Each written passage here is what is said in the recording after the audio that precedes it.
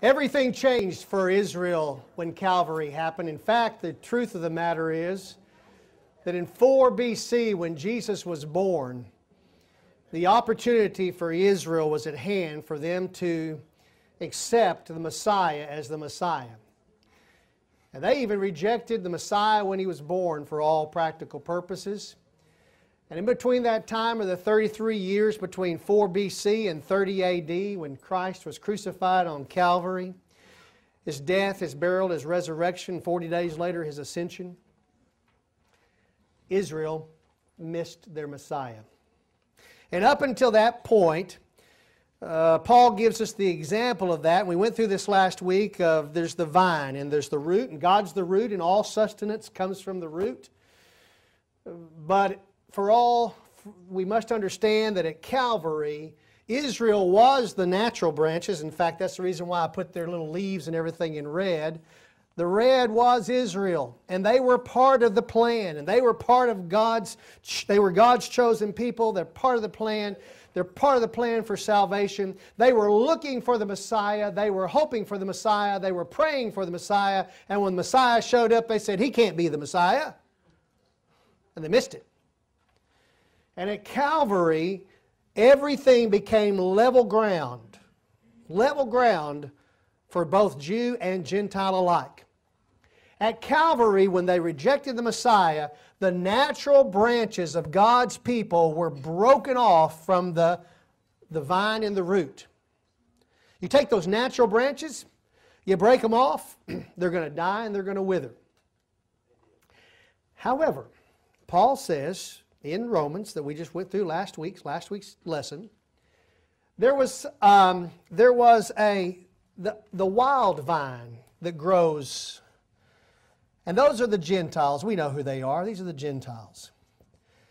And in that, God has broken off and taken some of them and grafted them into the root and the vine, and they live. And not only that, God has taken some of the broken off branches of Israel and grafted them back in. But not all Israel is grafted in. And in fact, if you remember chapters 1 through chapters 11, Paul is trying to convince the Jews there in the Christian church in Rome to stop dealing with all the Jewish stuff that goes around religion and just put their simple faith and trust in the Lord Jesus Christ. And Paul makes very clear the point that once you come to Christ, there is no more Jew, there is no more Gentile, no more Greek. Everyone belongs to the Lord at that point in time. Now, running through the blood in their veins, they may have Jewish blood. And you know, we like to talk about Stuart being our favorite little Jew. You know, people ask me, says, "Do you know any Hebrew?" I said, "Yeah, I know a little Hebrew." He's about this tall. But when he accepted the Lord as Savior and the Savior became his Messiah, his Jewishness, he was grafted back in just as he was. Yes, he may have Jewish flesh. He may have Jewish blood. It doesn't matter what his earthly tint is. He is now a Christian. He's a follower of the way. And because of that also, the gospel went to the Gentiles, and they are cut and grafted in also. Now I want you to think about something. Think about this. God's plan was that all the nations, His promise to Abraham, all the nations would be blessed through the lineage of Abraham. Not only his children and his blood, but all the nations. So the plan was, and we know it in the Old Testament, for there to be a Messiah who is to come. We also know in the Old Testament, God foretold it, the Lord foretold it, that they would miss the Messiah and they would not accept Him. But in the way God organized things, I want you to just follow me in this track. What would have happened if Israel had not been broken off because they accepted the Messiah? What would have happened? What would have changed the plan for the Gentiles? Nothing. Because then the Gentiles would have accepted the gospel and taken the gospel to the Gentiles anyway. You got it? So whether the Jews accept Him or don't accept Him makes no difference for the Gentiles. God's plan and promise to Abraham was through his descendants and through his seed, all the nations of the world would be blessed. Just keeping our theology straight here, okay? But Israel did miss Him, and they were broken off. And so in the Old Testament, as we've seen, we've got it in the New Testament, we've also got it in the Old Testament, I've showed it to you already. The plan is, for one day, God is going to bring Israel to their knees. And in fact, if you remember in Matthew chapter 23, Jesus has just been carried in on the donkey that morning, and the people have laid the palm branches at His feet, and they have said, "Blessed is He who comes in the name of the Lord."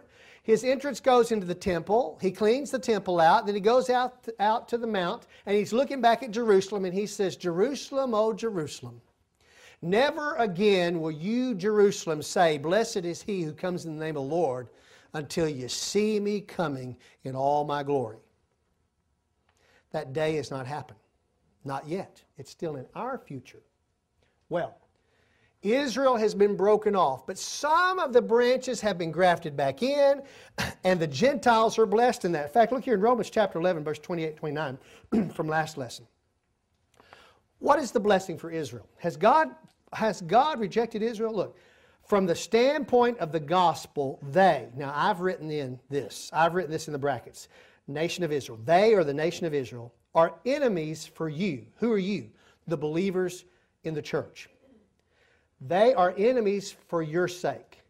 Jews today, yesterday and Friday night, Jews all over the world went to their synagogue to worship God without a belief in the Messiah. They have a belief that He's going to come, but they missed Him. Therefore, they do not spread the gospel of the Messiah who came. They're still looking for a Messiah. Therefore, they are enemies to the believers in the church. Looking on. But from the standpoint of God's choice, they, that's the nation of Israel again, are beloved for the sake of the fathers, for the gifts and the calling of God are irrevocable.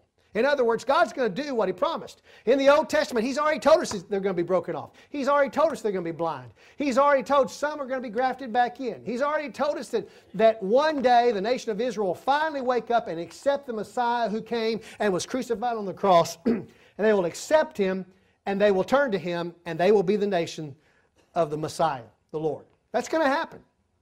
And what God has promised is going to happen. Well, with that in mind, chapters 1 through chapters 11 all deal with getting the Jews to the point where they get rid of the need for circumcision. They get need of the need for sacrifices. They get rid of all these external needs that they think they have to do in order to get to be part of the church. Martin Luther had it right. Martin Luther, who was a monk, who was being searched out by his own people in the Catholic Church. He was a Catholic monk, and they were so mad at Martin Luther, they thought he was a heretic, that they were trying to get him to come to a meeting so they could capture him and kill him. He never left. He never left the Catholic Church. He did not start the Lutheran Church. His followers started the Lutheran Church. Martin Luther wanted to correct the doctrine of the Catholic Church. And he was saying to them, look, we've got all these external things about salvation that are nothing at all. And Martin Luther from the book of Romans says, you come to Christ by faith and faith alone and nothing else. It means nothing about circumcision or doing this. And by the time the Catholic Church got involved by the 1500s, at that point in time when Martin Luther is being a monk, 1450 to 1525, somewhere along there, he's saying, look, we don't need to do all these things the church is making rules. In reality, the Catholic Church at that point in time had started doing the exact same thing that the Jews were doing, making up all these rules and regulations that were not part of God's plan. So, all works. They're all works. That's right. It's works. And so, the Catholic Church, they didn't get him. In fact, we don't really follow Martin Luther's teaching very much because of some of the other things he did. But John Calvin, who did break from the Catholic Church, was based on the same ideas, that there's problems, and he broke. We follow Zwingli. You don't even know that name, but most of our beliefs follow Zwingli. We think he was the closest to the Scripture. He broke with the Catholic Church. All three of those guys were Catholic monks, Catholic priests and Catholic monks in monasteries who were studying the Scriptures and saying, wait a minute, the Church is not accurate. And so some of them tried to correct it, but did not have a good platform to do that from, and they were seen to be heretics. You don't think the Catholic Church and the Church in those days, in fact the Church was the Church, that was the Church. The Catholic was worldwide at that point in time. It was the only church. The Catholic Church was the only one out there. They look at the Inquisition and see if it wasn't works-based. Just look at what they were doing. It was just absolutely needed to be reformed because they'd gotten off. In fact, what had happened was back in the 300s, they had brought up this idea and passed it in the Council of the Cardinals about the Blessed Mother Mary. And the people in the pews were, whoa, wait a minute. That's not what we should be doing. We shouldn't be worshiping Mother Mary. This was in the late 300s. And they began to revolt. And finally, the leadership in the Catholic Church decided, we'll just fix that. So you see, all education was in the church. If you're not going to, we don't think you're going to be a priest or a nun or somebody of royal blood that might take royal leadership, you're not going to get an education. So we went into the Dark Ages. Finally, when the printing press came available, the Catholic Church realized that they were not going to win this battle any longer, and we came out of the Dark Ages. Finally, it all tied in with some other things going on. You've heard me talk about those things. But finally, the invention of the printing press put the word back into the people's hands, and they were able to learn and go from there and read the gospel again for their own selves. Well, Paul is saying in the book of Romans to the Gentiles and to the Jews alike, put away all those external things. Get to the point where you realize it's by faith and faith alone. That's all. That's the way it is. Faith and faith alone in the Lord Jesus Christ brings you into position with the Lord in salvation. Starting in chapter 12, he begins a list. Now, folks, we could go pretty fast on this, and then we're going to go as fast as we can. You're just going to have to grin and bear today and next week. We're going to finish next week, I think.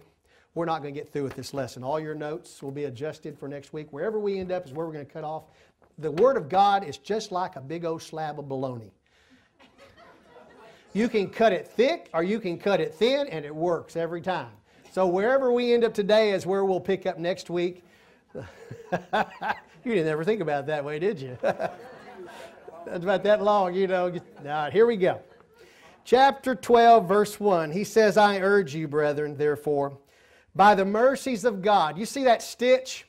Stitch of God. It's not by your mercies, it's by the mercies of God. God's doing. It was by God's doing that we even have the opportunity for salvation at all. By the mercies of God, God interjecting, just like it's by the gospel of God, the Son of God, the gospel of God, the grace of God, the power of God, the salvation of God, the righteousness of God. All the way through the book of Romans, we've seen where God is stitching into our lives.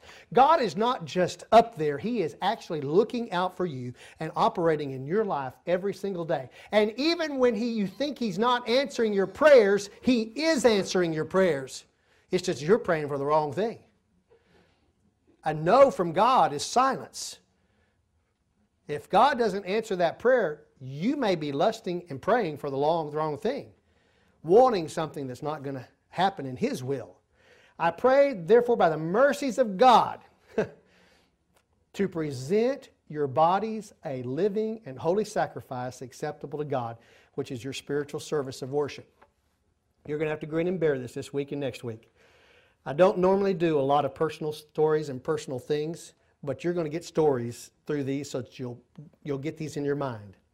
This is the same list, by the way, in almost the same order that Paul gives in Ephesians and in Thessalonians. And he always starts off the list when he's talking about how you are to live your life.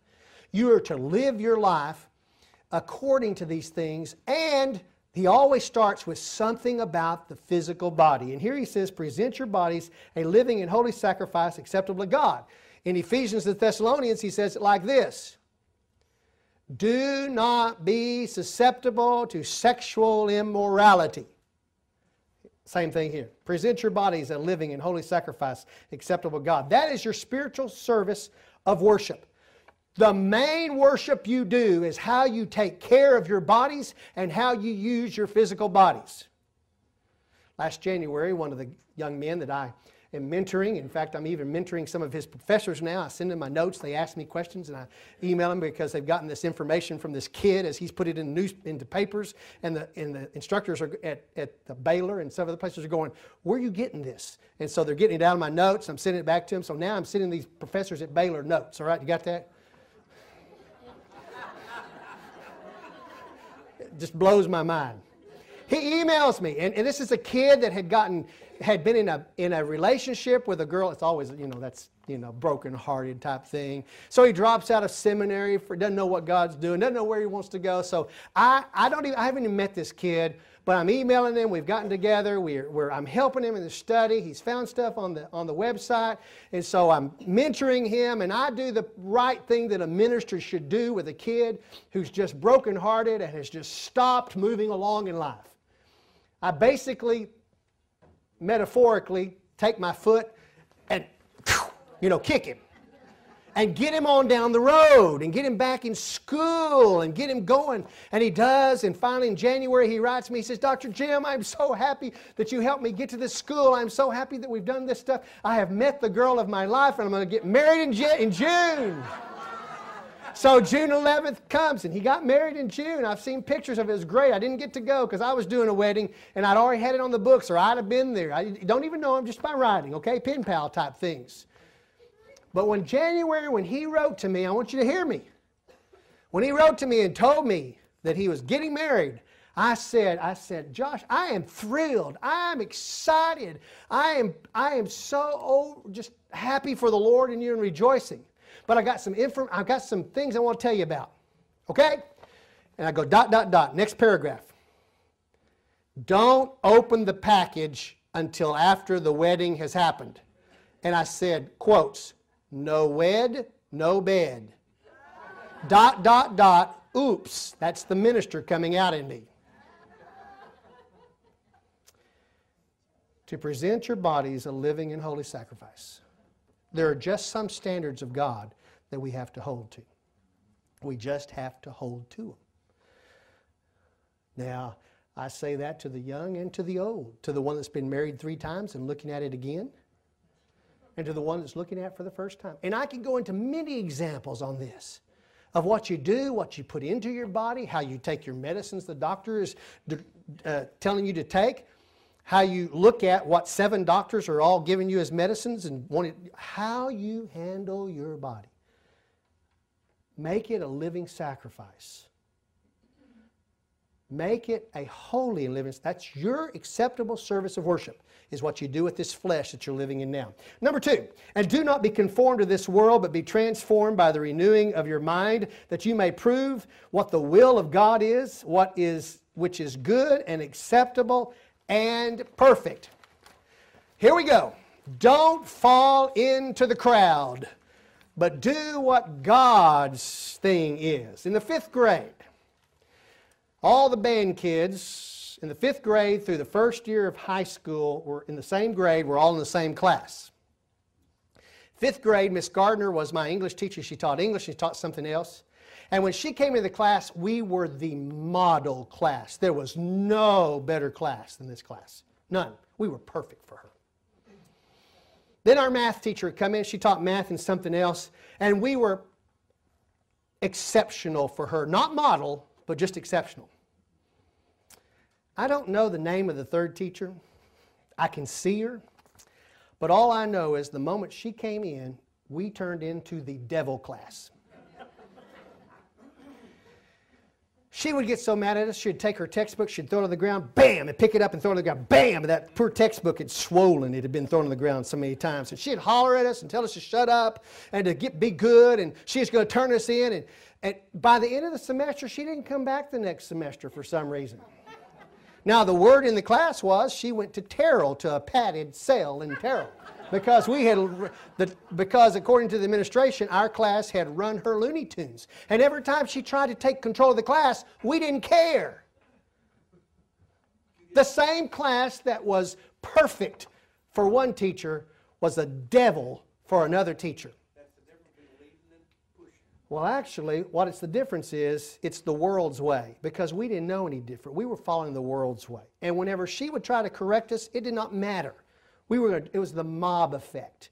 We just all joined in. Now, any one of us, even me, right up there by her desk, right up there where everybody else is behind me, right up there, if it was one-on-one with me and her, I would have never acted that way. But when we get together in the world's way, everybody does it this way. Folks, when your kids, your grandkids, and you even say, well, everybody else is doing it, that is the world's way. You got it? We cannot do the world's way. We have to do God's way. We have to transform our minds as Christians to do whatever God wants it to be done, not what we want to be done. Verse 3. For through the grace given to me, I say to every man among you, not to think more highly of himself than he ought to think, but to think so as to have sound judgment, as God has allotted to each a measure of faith. Don't think of yourself better than someone else. Boy, I got an example for every one of these. It's going to take forever, but we're going to finish, I promise, next week. There's not a one of you who's not been here on Wednesday night. There's a young man who is a homeless guy, who he has shorts on, his shirt on. He never wears shoes whatsoever. He's got a bag with him. When he comes into our building, it's so cold in here, he puts on a pair of gray overall jumpers, and he goes in and sits right behind Charles McKinley, poor man. Not Charles, the guy that comes in, because Charles is right in front of him. Those of you who know Charles, you know what I'm talking about, okay? Because if he gets out of line, Charles is going to... There's nothing wrong with this guy. He's a great guy. But there's not a single person out here that when you see him come in barefoot into our service, putting on his overalls as he comes through the door into the auditorium because it's so cold, you don't wonder, what's he doing here? I don't care. Even I do. I know him. But when he comes to the door, in my mind, back here in this part of it, saying, oh, there he is again. Okay? He's here to hear the word. He is here to hear the word of God. Now, here's the interesting thing. If the music goes more than 15 minutes, he's on his way out the door, and he's pulling off his overalls because he's going to the church next door to see if they've started preaching yet. Because he thinks if the music goes more than 15 minutes, the music guy is stealing from the preacher time. Maybe some of the rest of us should have an attitude like that. That we come for the Word of God rather than so much the music to entertain us. But the problem, the point of that illustration is we often think of ourselves too highly, that we are better and we have a reason to be here. And the guy coming through the door without shoes on, every time he comes in, I get called and I go check him out to make sure he hasn't got a gun or something like that. But he's harmless up until this time. Every time he comes in, I'm going to go check him out. Even though I know he's harmless, I'm going to go trust but verify that everything is okay. Every single time. And I still have in my mind, oh my, he's here again. Okay. He has every right to be here. We should not think of ourselves more highly. For the measure of faith that he has and the intelligence that he has, we should respect him for that as we respect you. Verse 4. For just as we have many members in one body and all the members do not have the same function, so we who are many are one body in Christ and individually members one of another. And since we have gifts that differ according to the grace given to us, if prophecy, the little phrase that's in italics is not in the oldest and most original text, so I skipped it because it actually confuses what he's saying here. If prophecy, according to the proportion of his faith, if service in his serving, or he who teaches in his teaching, or he who exhorts in his exhortation, he who gives with liberality, he who leads with diligence, he who shows mercy with cheerfulness. Well, when Paul is giving all this out here, each one of these things is important. And some of us, we have a hard time understanding the difference. But Paul is making some different points. The prophet is the one who's the preacher. Now, I am not a preacher in any way, form, or fashion. I fall in this category of teacher. In fact, I'm jealous of preachers. I really am. And you know why? Because it's through the foolishness of preaching that people come to the knowledge of salvation. When I pull off my belt, it has very few salvation notches on it. Because I'm a teacher, I'm not a preacher who preaches or prophesies. That's what this word means. A prophet is a person who excels in teaching the stories, the truths of God as led by the Holy Spirit. Now, I'll explain that in a minute when I get down to teaching. When he talks about service here, service is the relief and attendance that we give to others. How we help others. Teaching. Teaching is the instruction of the doctrines of God. This teaching is different from prophecy, or that's the same word as preaching, okay? The prophet or preacher tells the stories of God, persuading a person to come to the Savior. The teacher teaches a person how to live his new life with the Savior. Now, my belt, when I pull it off on teaching, I got bukus of notches. I'm going to have to get me some more belts because they're just got notches all over them.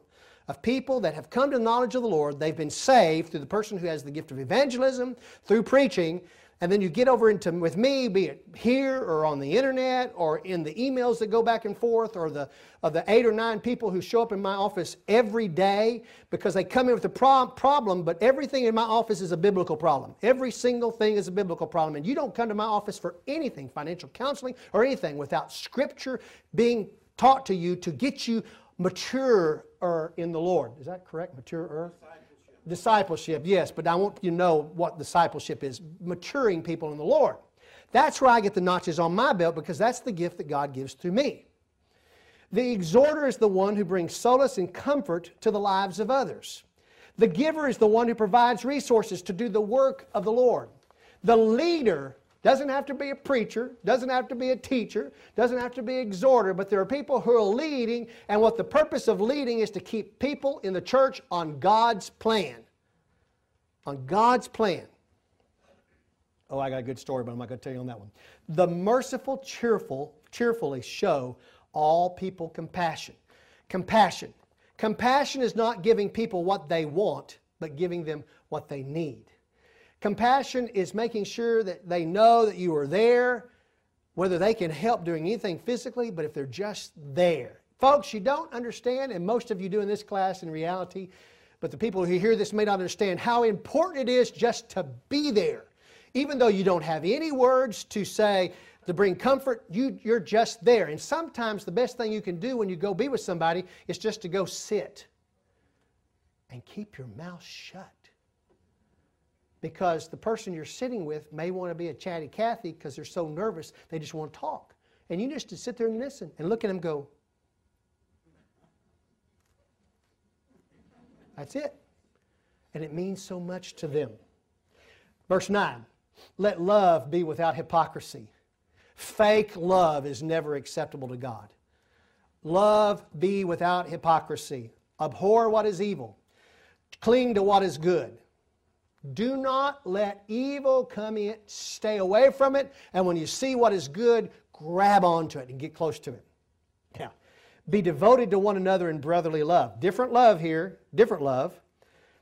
Give preference to one another in honor. Not lagging behind in diligence. Fervent in spirit. Serving the Lord. Rejoicing in hope. Persevering in tribulation. Devoted to prayer. Contributing to the needs of the saints. Practicing hospitality. Well, at first glance, that looks like that's some of the same stuff we've already covered on the previous couple of verses. But it's not. In Paul, they have different meanings for Paul. Here, look here. I've broken them down. Brotherly love. That can be summed up in kindness. Kindness. We are to be kind to all. Your next door neighbor, whoever, you've got to be kind to them. You've got to live outside the church like you live in the church. You've got to be kind.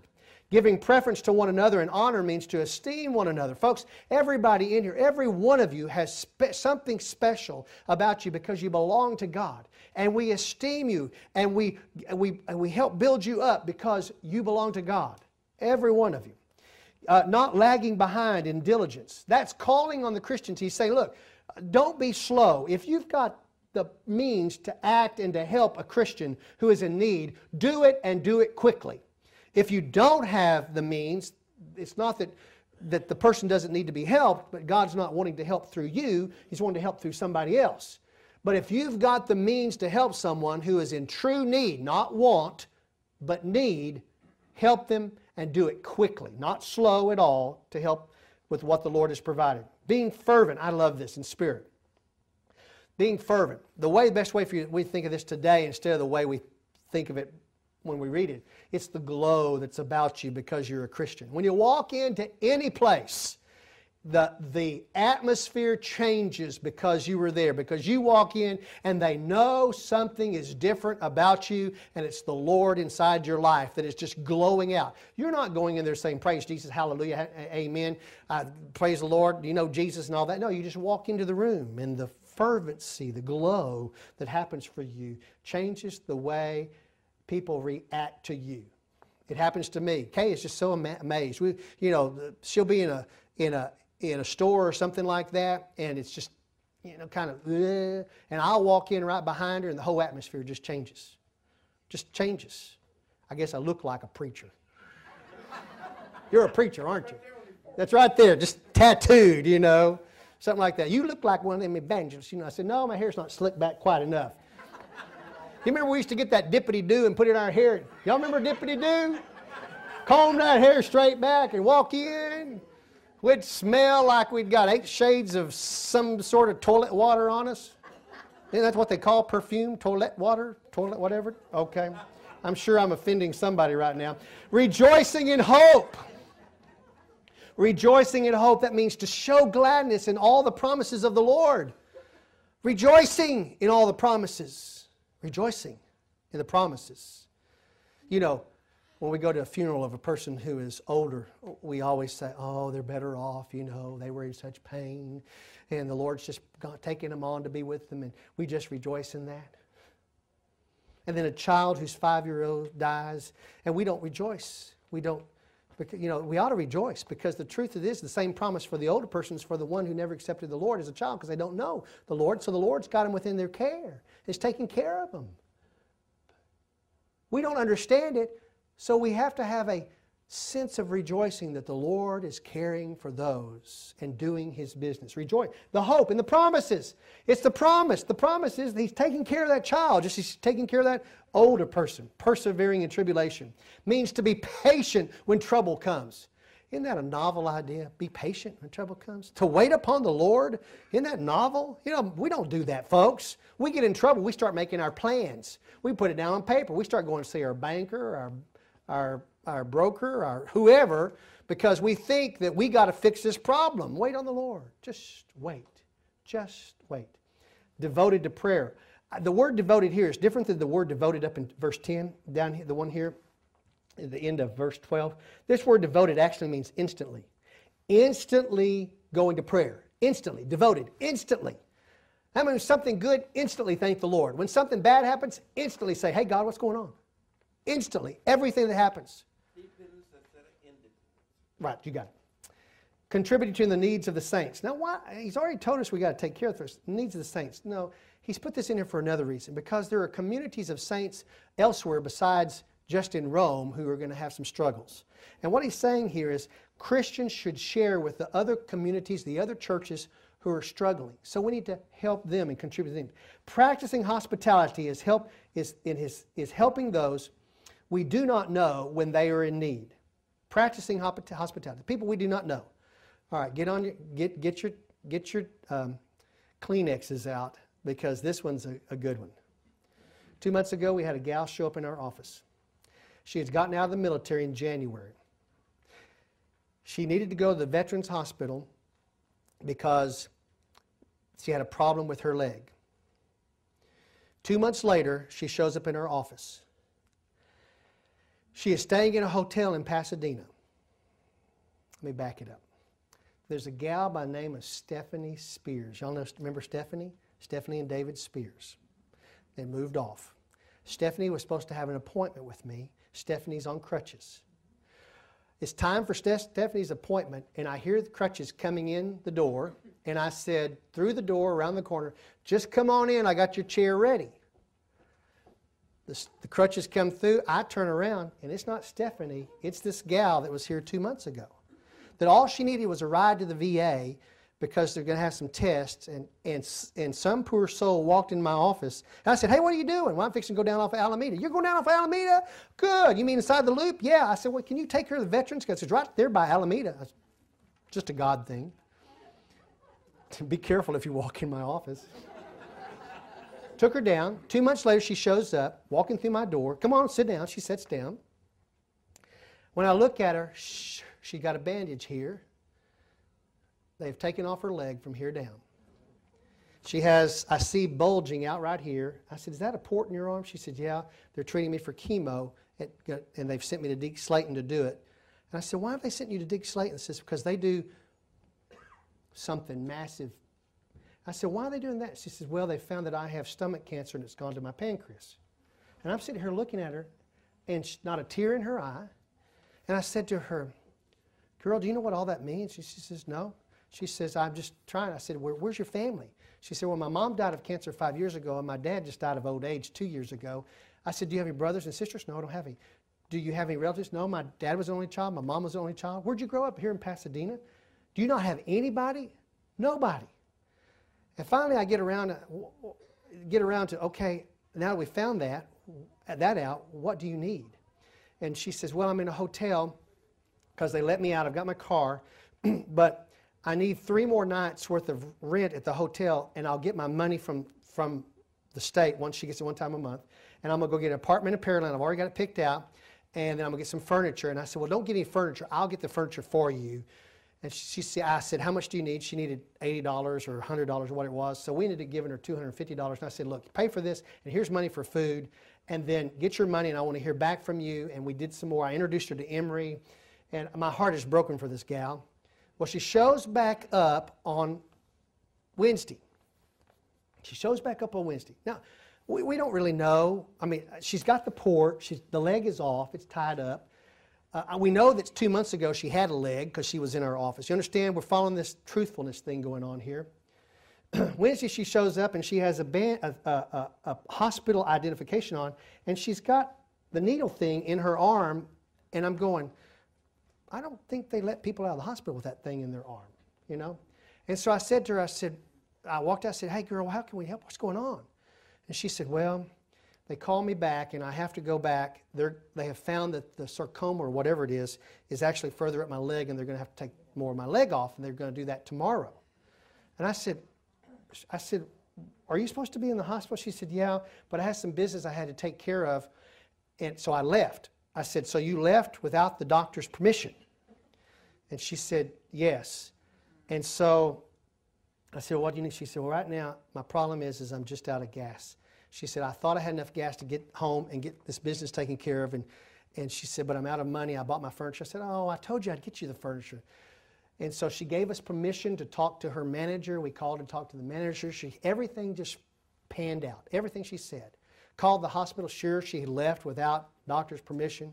Went back, introduced her to Rex. Rex went to see her the next morning. Sure enough, she had been there overnight. She was supposed to have the surgery. They postponed the surgery to the afternoon. So she thought about something else she had to do in the morning. So she unhooks herself from the IV bag and all that type of stuff and just takes off and shows back up and has the surgery, okay? She's just 26, 27 years old, just a gal out there. I've asked her, do you know the Lord? She said, I'm not ready for that. And I'm going, oh, I'm not ready for that. So to me, that's sick 'em, That's the way my heart is. And so I got Rex, I've got Emory, I've got other people. And I looked at her and I said, girl, this is not going to end up good. This is not going to end up good. And she says, I know it's not going to end up good. I said, I want you to live by yourself as long as possible, but we may have to get involved. Someone may have to either come live with you, or you may have to go live with somebody else until your final day. And she said, well, if you can help me with that, I'd appreciate it. Now, we don't know what's going to happen. Folks, that is an example of the church being the church and practicing hospitality to those who we do not know who are in need. We don't know her. Everything that's happened with her has panned out. Everything we found to be the truth. She's just out there, just a wandering soul who's just trying her best to take care of business. And she's going to need help. That's hospitality. Bless those who persecute you. Bless and curse not. Look on. Rejoice with those who rejoice, and weep with those who weep. I could tell you stories here. 16. Be of the same mind towards one another. Do not be haughty in mind, but associate with the lowly. Do not be wise in your own estimation. In other words, treat every single person with the same respect, and that we are all equal with the Lord, that it's level ground at Calvary for everybody. Never pay back evil for evil to anyone. Respect what is right in the sight of men. Why? In other words, that would be better translated like this. And when I find a phrase that really we need to translate for today, that would say, never injure someone who has injured you. Provide and do what is right in the sight of all men. If possible, get this, if possible, as so far as it depends on you, if possible, it's not always possible, in other words, as it depends on you, may depend on somebody else different, but as it depends on you, look at this, be at peace with all men. Be at peace with all men. We had this beautiful cockatoo, stood about that tall, umbrella cockatoo, had it 14 years. Those things lived to be 90 years old. So when you get them when you're 40, you're going to have to will that bird to somebody. You got that? Had it at our house. It was happy as a lark. Well, it wasn't a lark, it was a cockatoo. Out in this cage, huge cage in our backyard. But those birds get to be human birds because we raised it. It didn't know any different. I mean, it came out of the egg and we got it. And we raised it up, hand-fed it and everything. So it thought Kay was its mama. Didn't look the same, but thought it was his mom. That bird was out there, rah, rah, rah, rah, rah. We started getting notes from this house behind us that we were going to have to do something because you could hear that bird screaming from Bay Oaks to I-45. I mean, I could turn on to Clear Lake City Boulevard at that Exxon station there at I-45. I could hear the bird, rah, rah. Not really, but it was almost that loud, just echoing through the canyons of those big old houses over there. So finally we made a decision. We had to do something with the bird. We found a person who lived out in the country, had birds, loved birds, had 2 cockatoos. This bird is in a room that's about 20 by 20 outside cage. It is a happy bird. It's doing great. They squawk all they want. Nobody hears them. It's great. But we got all these notes from this person behind us that caused us to get rid of that bird. That family has now got a macaw.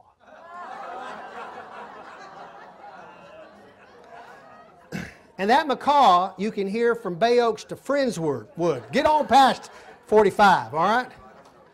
And it is so tempting to take those notes that they wrote to us and just take in their handwriting, put it back on their door, one at a time, just like they did us. But we're not going to do that, if possible. So far as it depends on you, be at peace with all men. Never take your own revenge, beloved, but leave room for the wrath of God. For it is written, vengeance is mine, I will repay, says the Lord. He's taking that from Deuteronomy. God promises that He'll take care of these things. 20, but if your enemy is hungry, feed him. And if he is thirsty, give him a drink. For in so doing, you will heap burning coals on your head. I can tell you this story because, on his head. That's just what's called agreement in English, okay? Making sure it's right. They would be plural. He is singular. I'm learning English now for the first time in all these years. Finally learning to write. Rosemary Rayburn is in my office every week helping me learn to write, finally. I only took freshman English in college 4 times. And finally getting it, I think, after all the writing I do. So some of it I look back and I'm appalled. But anyway, I give you this example because none of the families are here. They are all gone to be with the Lord. Years ago, 15 years ago now, we had 2 couples in our church. Didn't know it was 2 couples. One of the families showed up and they had gone to one of these courses where you buy a house, but you buy it and sell it before you have to pay for it. You've heard of that? So she had put $10,000 down on a contract with a family to buy this house, but she was trying to sell it, but she couldn't get it sold. And the next day it was up. She was going to lose her $10,000. I found out who the other person was, and it was a member of our church. Now, you lawyers in this room, that was a long time ago. I don't do things the same way anymore, but I'm going to tell you how it happened. Because I did probably open up liability issues.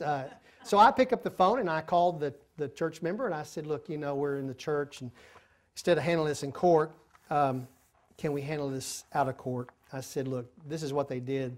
They went to this silly course and they thought they could do this, and it's just not going to work out. The market's just not there.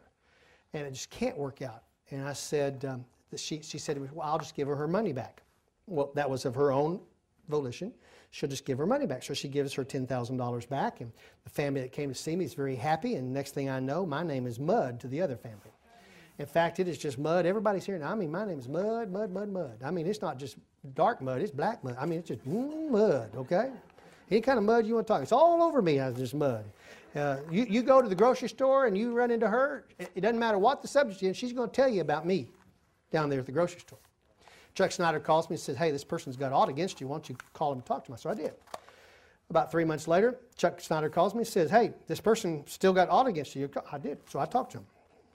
About 2 months later, Chuck Snyder calls me and says, Jim, we still got a problem with this person. I said, Chuck, I've been twice. I'll go again. This is going to be the last time. Went and tried to make it. Didn't work. For the next 2.5 years. Didn't work.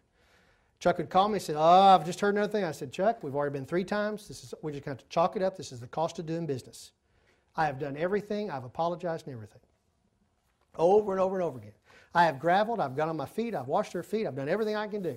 Washed her feet in my tears in some ways. Actually not done washed the feet, but I've been to them. I mean, looked at them face to face, eyeball to eyeball, to say, look, I'm sorry in the way it happened. Didn't change anything. As soon as I left, she was just on the phone telling somebody I had the gall to be there and talk to her. By the way, when somebody's offended by you, I know people like to read that Matthew 18 scripture that says, go to them and tell them, you and you alone. Read the NIV. The correct is, if you see somebody sinning against somebody else, you go and talk to them. But in Matthew 18, verse 21, Peter says to the Lord, Lord, but what if they offend me? And he says, you just forgive them. I should have never gone to her because I just kept making it worse. I should have just forgiven her. Just forgiven her. But because Chuck asked me to, 3 times I went. Just made it worse. It always makes it worse. I've never seen it work. I've always seen it when you go back, it just makes things worse. Well, the rest of the story. 2 years later, I hear that she needs a procedure and they don't have the money. I pick up the phone and I call her and I say, I've heard that you need a procedure and you don't have the money. She says, no. She says, we'll just wait on the Lord. I said, well, the Lord has just called. We're going to pay for that procedure. I pay for that procedure. That gets her past all their personal expenses. And within 18 months, we have to also pay for the funeral. But in that 18 months, there wasn't a person that she talked to that she didn't sing my praises. Because I did not judge her based on what she had done before. I only did good to her. Be at peace with her. And never take revenge for anything. And in my goodness giving to her when she had a need, and it was a need, it really was a need, that was like heaping burning coals on her head. You see it? That's what we have to do. As Christians, when people do not do things to us correctly, we need to just take it, grin it, bear it, and wait for the opportunity to do good for them. Verse 20. Do not be overcome by evil, but overcome evil with good. I like that word overcome. It's not what you think. The word overcome is better translated drowned. Do not be drowned by evil, but drowned evil with good. When you see struggles come your way, don't let them drown you, but you drown them. Well, you got a lot of pages left, don't you, in your notes? It's all right. This is just like baloney. Cut it off any place it works. We're going to cut off right now. We'll start next week with chapter 13 and pick there up, because I want you to understand, I want to change your heart in how you deal with some things. We could run through this, but I don't want to run through it. I want you to catch how you should live. And you're never too old to learn, folks. By the way, I want to learn how to make one of those monkey knot things, so that's my deal with you. I'm never too old to learn something new, and I don't know how to do that. And I bet you I'm fixing to learn how to do that, John. You still know how to make that monkey foot thing? I didn't make it. Oh.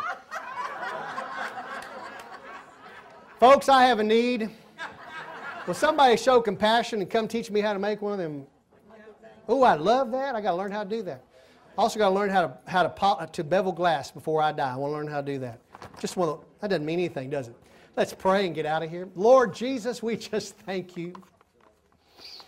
As we look at the instructions that you have given to us through Paul, every one of us in here has probably failed to do one of these things this week. And we're not even through with the list, Lord. But teach us and train us, and we thank you that you are patient with us as we live our lives, always willing to help us get closer to you one day at a time as we study your word. Lord, it's been a great Bible study. We love you, care for you, think about you every moment, and we want to instantly pray as everything comes our way. Thank you for being there for us, Lord, in your Son's name. Amen. All right, if I don't see y'all here, I'll see y'all there.